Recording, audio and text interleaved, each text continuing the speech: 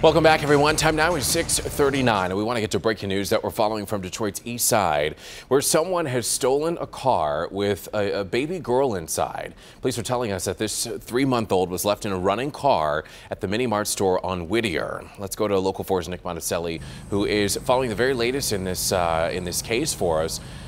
Nick, bring us up to speed with what you've learned. Okay, so everyone, here's what's going on. We're outside of the McDonald Drugs liquor store on the corner of Harper and Whittier on Detroit's far east side. You can see there's not very much going on out here because all of this happened at 12:54 a.m., just before 1 o'clock this morning. And the father of this girl, whoever he is, came to this liquor store very early in the morning, ran inside and left her inside of the car, and that is when the car was stolen. He said that he ran in, came back out, and found his car was gone. I want to show you all of this information. So the missing girl is 3 months old. Her name is Dakota Grimes, and she was in a white Chevy Impala. It's a 4-door car. We're not giving the license plate because police aren't sure yet on the exact license plate. There's no point in putting it out. However, Dakota herself, again, 3 months, wearing a pink onesie, and she was wearing a kind of a heavy, thick winter coat. Back out here live, there are so many questions surrounding all of this right now. Obviously, who stole the car? Does he or she know there's a baby in the back seat? Is that baby okay? Did he or she leave her, drop her outside of the car? There are a lot of things that need to be determined. We know the Detroit investigators are working on this as fast as they can, hoping that they can find the car and the baby.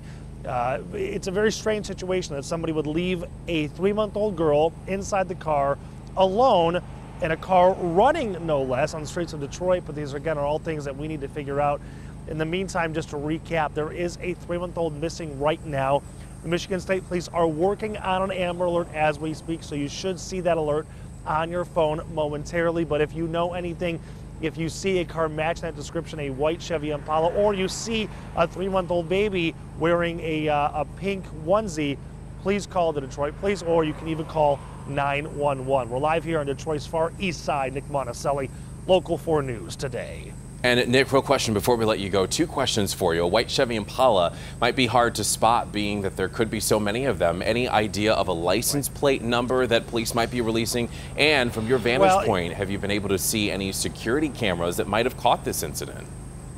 Okay, so as far as the license plate goes, they have a partial plate, but it's so partial it's not worth putting out just yet. As soon as we get even the first couple of numbers confirmed, we will put that information out. As far as security cameras, yes, there are a couple of cameras on the front of the store on each side of the door.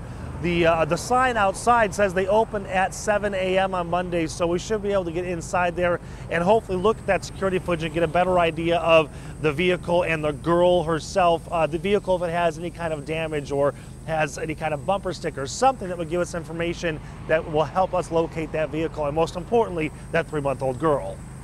All right, Nick Monacelli reporting live for us this morning. We'll work to get that license plate number for you on the air here, and hopefully those security cameras caught something. Rhonda, over to you. Yep.